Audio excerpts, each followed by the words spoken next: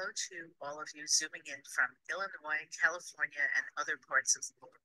We're pleased to welcome you to the Women Echo Artist Dialogue, Art and Healing number 6, to spotlight the work of legendary ecofeminist painter and performance artist Fern Shaffer, and join her presentation, Healing the Earth, a pilgrimage of how I got to where I am. WEED was founded in 1996 as a volunteer-run collective of female-identified visual artists, writers, curators, art historians, researchers, scientists, and others interested in highlighting the intersection of art and ecological issues. Fern is an important WEED seed artist working in the field for many years. I am Mary Apicos, and I will be your host for today. We will begin with the land acknowledgement for Chicago. Fern is presenting from Chicago. The towns of North Chicago reside on the traditional homelands of the Council of Three Fires, the Ojibwe, Odawa, and Potawatomi nations, once used by nomadic tribes who shared the Algonquin culture and language. By 1760, Potawatomi villages populated this land. This land was recorded as being transferred from the local Potawatomi community to the U.S. government in the 1829 Treaty of Prairie du Chien. The government then sold the land to white settlers.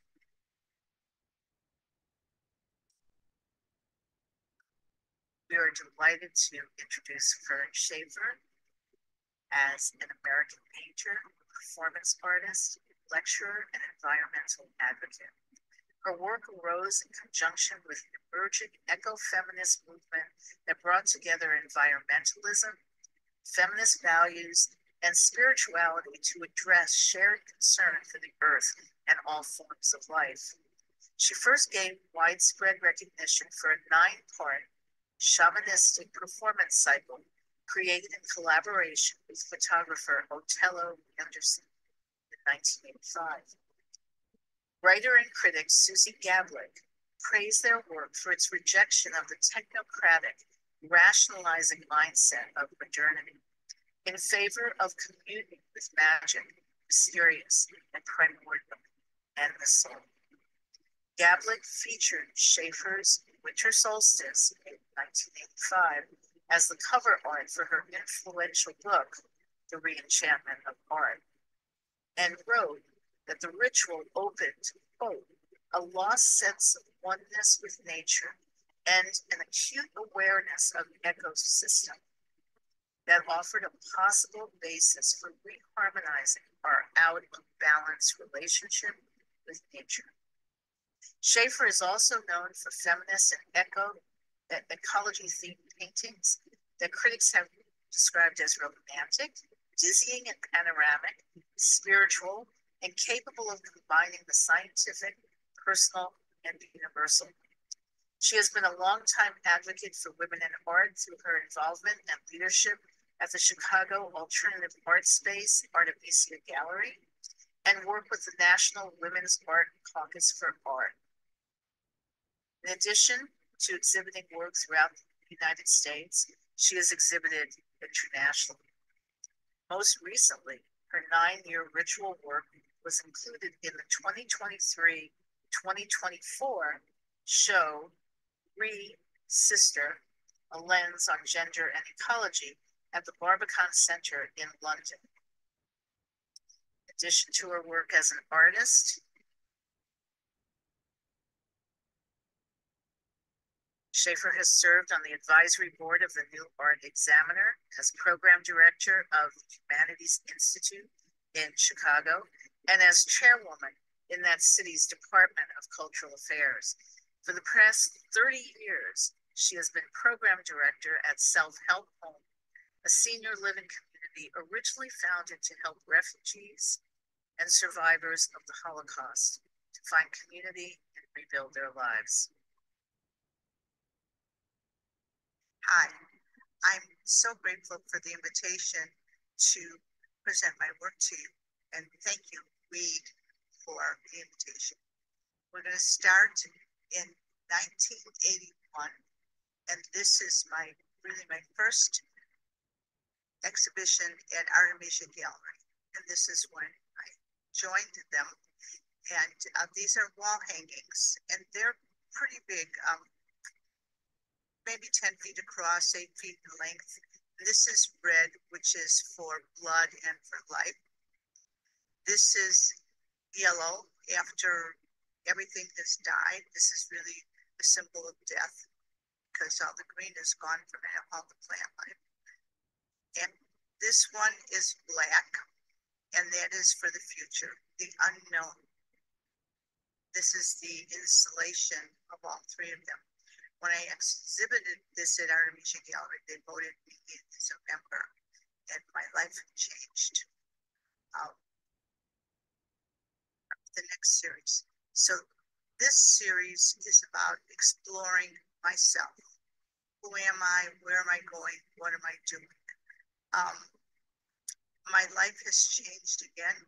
I had 3 small children at home, and now they're all in school, and I have time to go back to my true love. So these are figures of myself, and this one is made of pennies, and that was because I was always worried about money.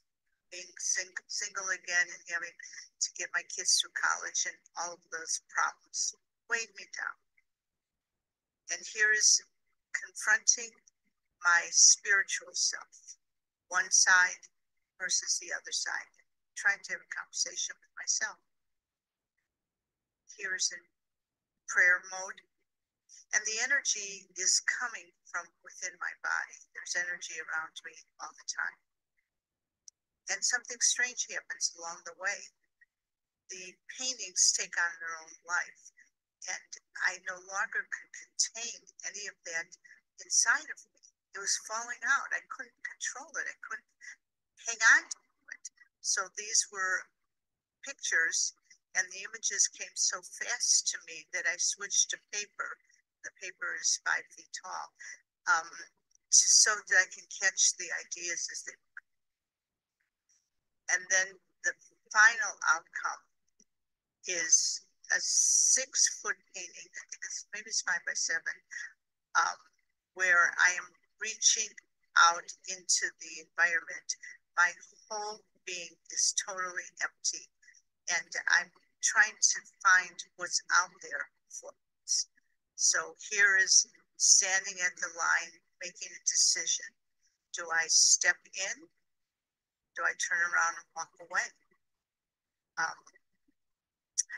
And I stepped in. This is the next series of paintings, and now we're up to 1985. And these are large paintings. They're 8 by 15 feet, because I felt as a woman that we could do that. Men were all painting very large paintings at the time, and I said, I can do that. I can work small, and I can work big. And the images that came to us really a story. This is called A Tribe. Beyond the Cave is the name of the series, but this is a tribe. Then the same size, 8 by 15 feet. This is a confrontation. There's always a confrontation. We have a group of people, and the confrontation is a war. And this is a 20-foot painting. And this is the isolation of being the only one left of your tribe. Is kind of frightening. And then after that person is gone, there is nothing. And the story repeats itself continuously. This is the installation.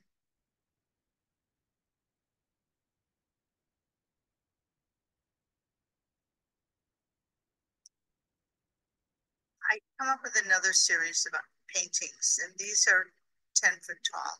And this is about, I would say, 1986, 87. And there are all these doorways that are open to me. So this one's about Egyptology.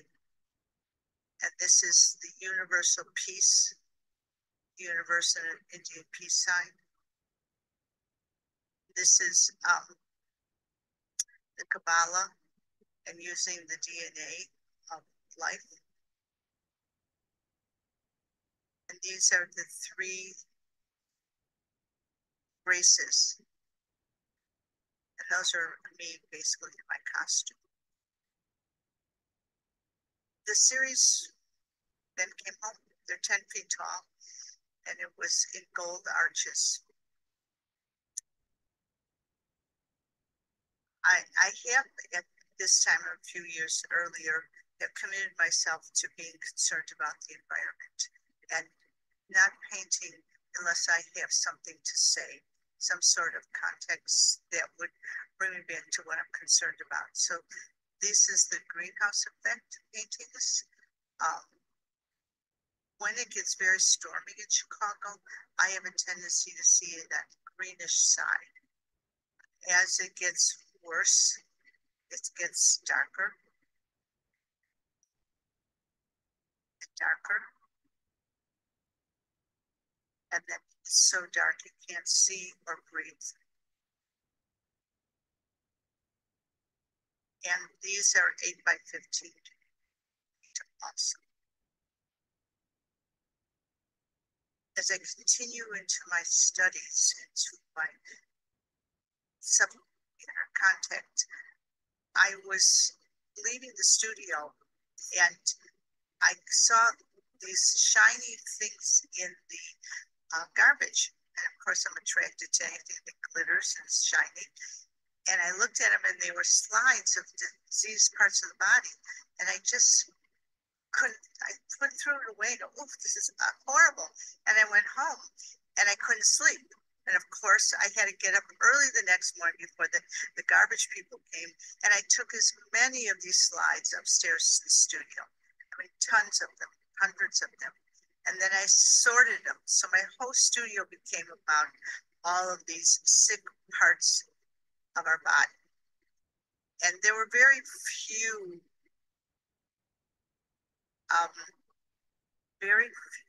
examples of any kind of belonging to women. So I deducted that this is probably left over from the Korean War. So there were all of these drawings. I figured out how to glue the painting onto canvas and then paint around it. The problem with this subject matter is that number one, it was very depressing. And number two, people were refusing to come to the studio to come visit me or see what I was working on. And I kept getting depressed. What I really wanted to do was to hang portraits, view these objects that were in your body as part of a portrait. So I bought gold frames and I hung it like there'd be a wall of the kidney and there'd be a wall of the heart. But I decided that I was going in the wrong direction. It was just that simple. I was not doing the right way. It was wrong. So I stopped totally, packed it all up, never exhibited it, on to healing. Healing. The plants need to be acknowledged for what they've given to us. And I spent the next 20 years dealing with healing plants. So this is the ginkgo plant. And as you know, the ginkgo is familiar with giving you memory and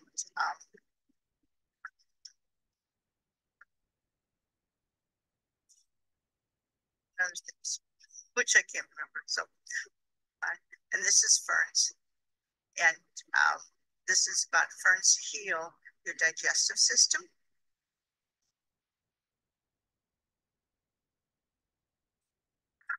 This is digitalis. Digitalis is good for irregular heartbeats and epidemic tuberculosis. And I painted them as icons, basically something to be worshipped.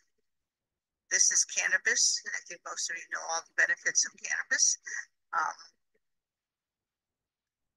This one is Artemisia, and I was excited to paint an Artemisia plant because it's named after Artemisia, or Artemisia was named after it. And it's good for diseases of the stomach. This one is the lungwort, and this is used for cough medicines and lung disease. And this is gopherwort, which is good for corn, boils, cancer. Then I had another idea that I thought I would like to create a tree. And I started working on plants, but it's very small, 3 by 4 inches. And I was painting them on these squares and painting and painting. I accumulated quite a few of them. And then I tried to hang them and figure out how to put them as a tree. And it didn't work. It just didn't work for me. So I ended up scaling up a little bit. These are 8 by 10 inches. And this is all about the ginkgo. And it's in a grid that I just loved it. So it worked for me.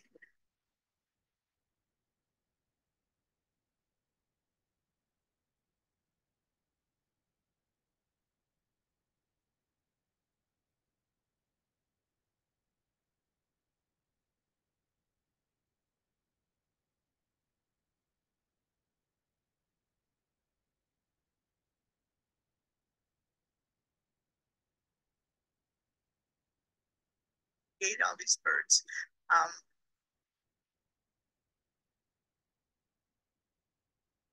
So the thing that when I was asked to represent and paint them, the only thing that was really left to the birds was the DNA.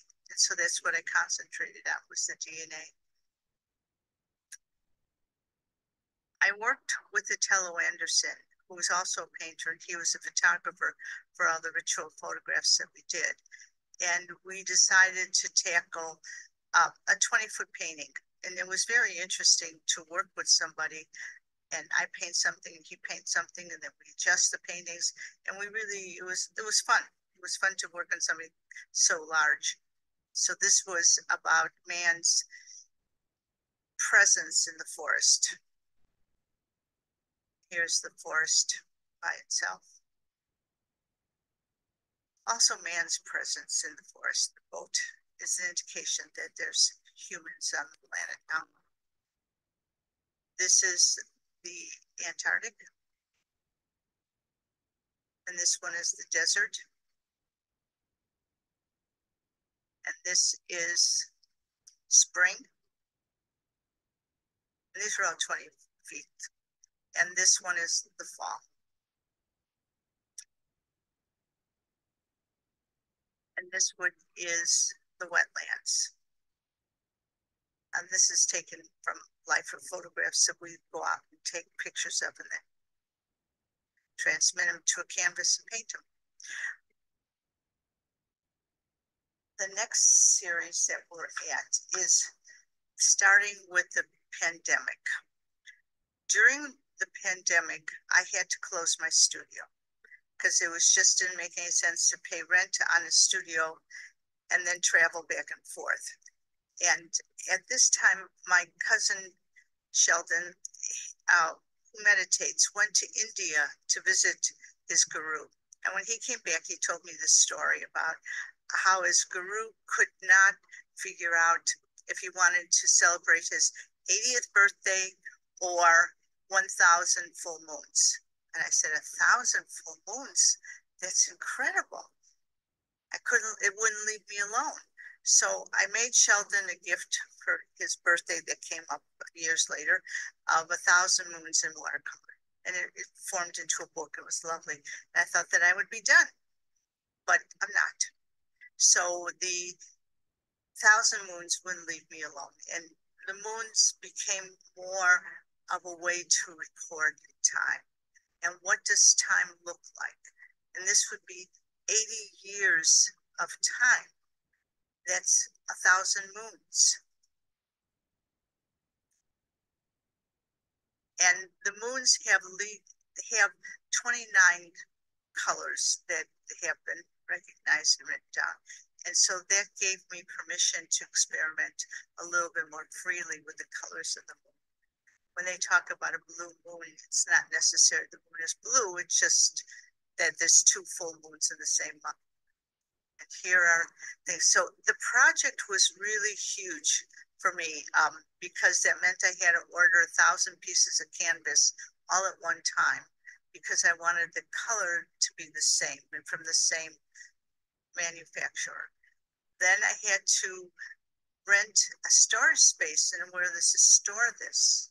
And then I had to figure out how I was going to paint them and how and which way and how to do it.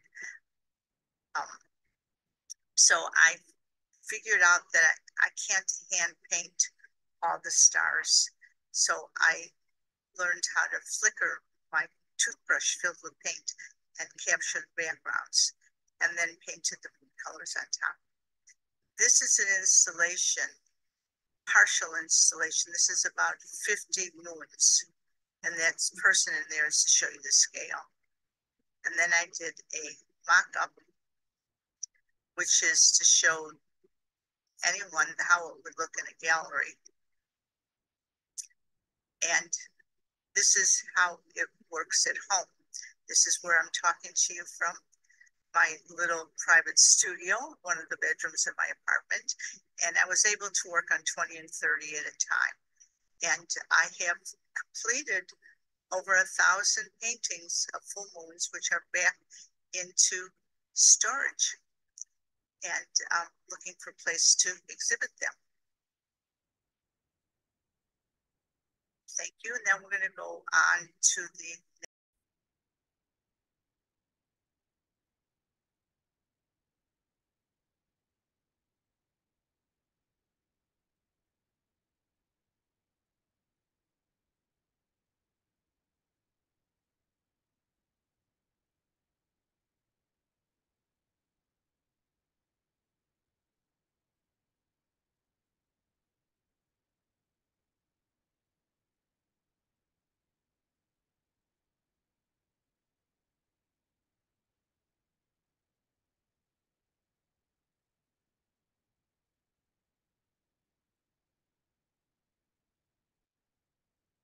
now we're going to start with the rituals.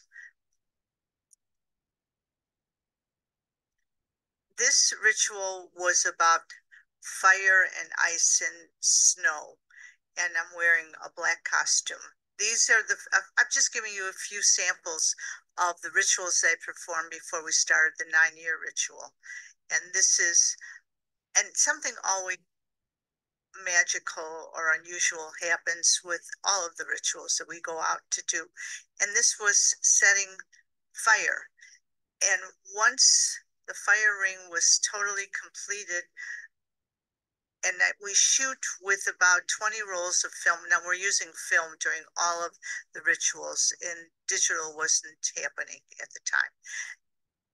No other film developed. There was 20 rolls except for 5 or 6 photos. They were all black. So that was a ritual that really didn't want to be recorded. The next one we did was about an Indian mound in Wisconsin. And I used canvases that were painted. These were, Othello was painting the galaxies at that time. So I wanted a universal approach. And we went out into the woods. And I realized after doing this particular canvas that it was heavier. When you paint canvas and cut it up, it's much heavier than raw canvas. So I learned a lot of things. And I brought all of my shamanistic materials with me, a drum, and we did burning of sage and everything else that's needed.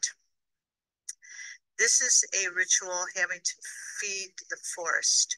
So I'm in red, being in life, and passing out corn, what it's called. It was just corn, ground up cornmeal. That's what I'm looking for, cornmeal. I'm pouring cornmeal into the forest for it to heal. The next ritual that we did was in the city. I had never actually done one in the city. And if you look at this particular side, you could slide. You can see the rats jumping out. So it was a rat-infested garbage site. And I'm in bubble wrap. And the truth is, I hated putting bubble wrap on. I usually have no clothes on underneath this, so I'm totally connected to the earth. But bubble wrap, all plastic, it draws dirt to it. So I was feeling very crummy from this. And usually we don't have too much attention, but here a truck pulled up and stood and stopped and watched the whole thing. Was there. It was really amazing. This is in Chicago when we had ice storms. And this is one of the pictures that Suzi Gablik, I invited Suzi Gablik after reading Has Modernism Failed to Chicago to speak at Artemisia. And she said, could she come to the studio? I said, of course. So she came to the studio and I was painting the arch paintings, which she really didn't care for at all. But she saw these photographs on the table and says, what is this? What are you doing? And I said, I don't know what I'm doing, but I'm doing this. And she loved it. And that's how it ended up on the front of her book. Now I said to Othello, I really would like to make a deeper commitment to what we're doing. Could we make a ritual that would last for 9 years? And could we agree to it? And we did. We worked it all out. And we were both working. We had jobs. So we would plan the rituals, or basically our vacation time, when we needed to do the next ritual. And in this case, we were going to shoot someplace in Chicago, but we got an invitation from James Hillman to appear in a small conference that he was doing in Esalen, California. So we said yes. If that's where we have to be, then that's where the ritual will take place. And this was it on the ocean, and it was to acknowledge the importance of the water to us, the fish and what we eat. So these were at Esalen. They took place February 9th, 1996 on the Pacific Ocean at Big Sur, California. The purpose was to reflect our concern for water, and their sea is the source of life.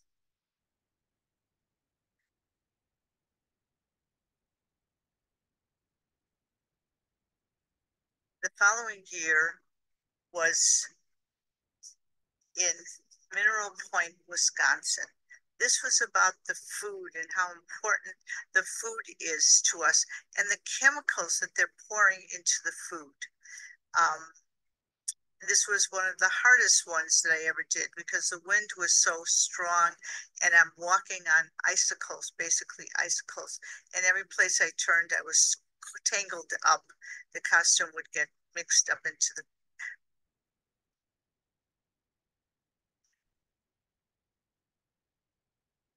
When this ritual ended, I knew that I had absorbed an awful lot of poison into my system just being out there. I had to stop someplace to get into a hot tub to drain it out of me before we could even go home. It wasn't that it was so far away. Chicago was only maybe 3 hours away, but my health was really important, and so we did.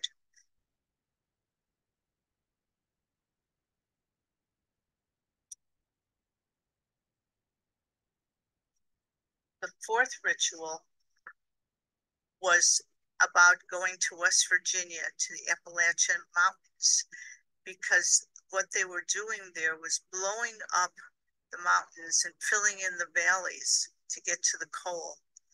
Well, that's wrong. It's really wrong. And we're at the top of one of the mountains here, and it's raining. And when we start the ritual, it stops raining exactly 1 hour. And like I always say to Othello, just if I fall, don't run and try and capture me. Just continue taking the pictures and we'll go on from there. So, but I was very fortunate. And this is in April 9th, 1998, on the summit of the Blue Ridge Mountains in Virginia.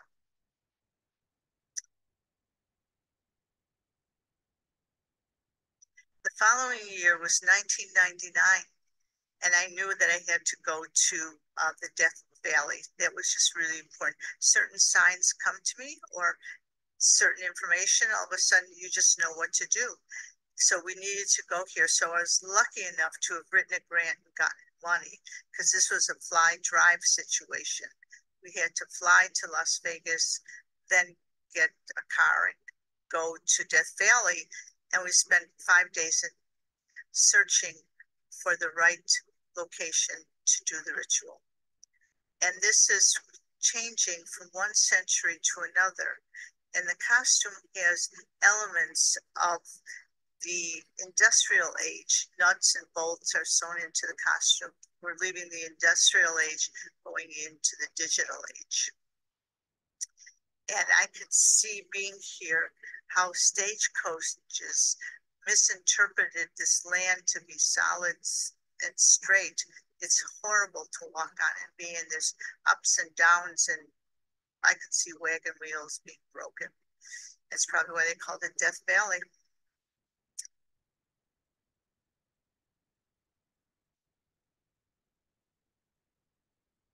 The next ritual.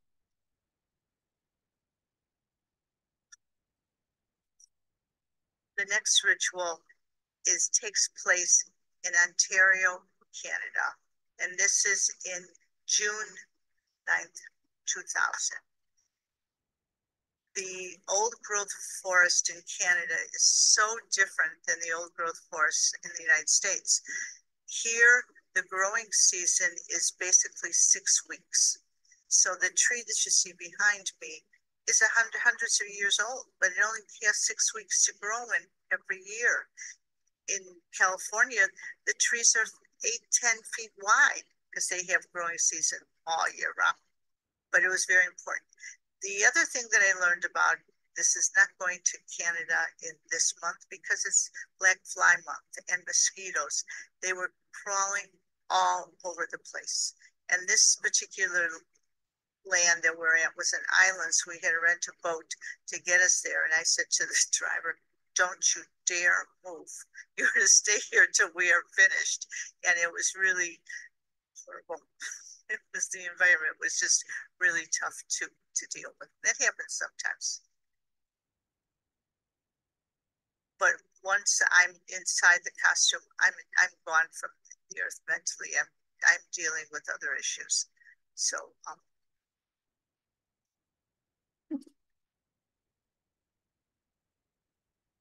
this ritual is the 7th, and this is the headwaters of the Mississippi River. It's amazing that this mighty Mississippi River starts from a small lake, a small pond. There must be a natural water source here. But this is the beginning of the Mississippi River. And it's really important that we acknowledge the rivers and the waters. We need all of this to exist.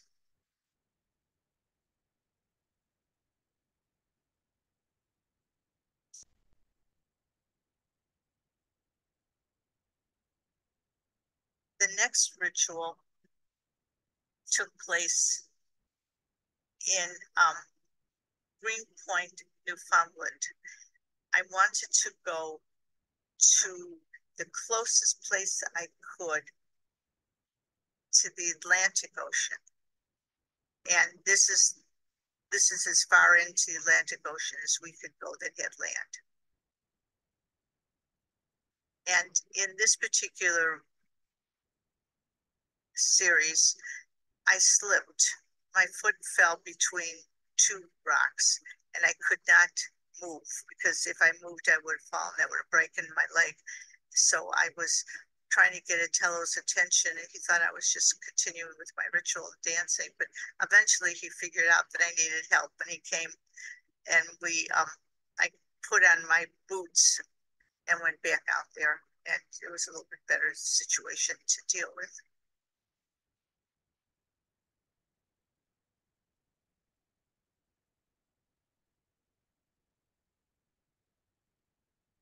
And the last ritual was at the Cache River Basin. We went down to southern Illinois. We wanted to go to the Evergreens, but everything is related to the amount of money that you have to use at the time you're doing something. And it would have been 5 days to drive to the, Florida from Chicago. And then I needed 5 days to come back. We just didn't have the time to do that. So I found this place, word of mouth, someone told me about the Cache River Basin. And the minute I saw this, I fell in love with this location. Everything about it was so magical. And I said to Tello, we have to go to the Walmart because I have to get boots. I'm going in. And it says, please don't kill the snake. So I didn't want to step on anything that would bite me. So we went to the Walmart. As with every ritual, there's always problems and things to set up. In this particular case, we were in deep south and my car breaks down and they can't repair it. I have it towed 100 miles to Carbondale, and I'm in the car shop, and I call my accountant. I said, I have to buy a car. Here, talk to the woman, and we left with a new car. And I had to go back to the place that we were taking the pictures, and I went in, and I took this costume home, which was wet, and I hung it up in the studio. It took almost 2 years for it to dry, but I loved as the dirt and the essence of this place fell on the floor, and I would sweep it up and put it away. I just loved the way it smelled and everything about it. And that is the last of the rituals.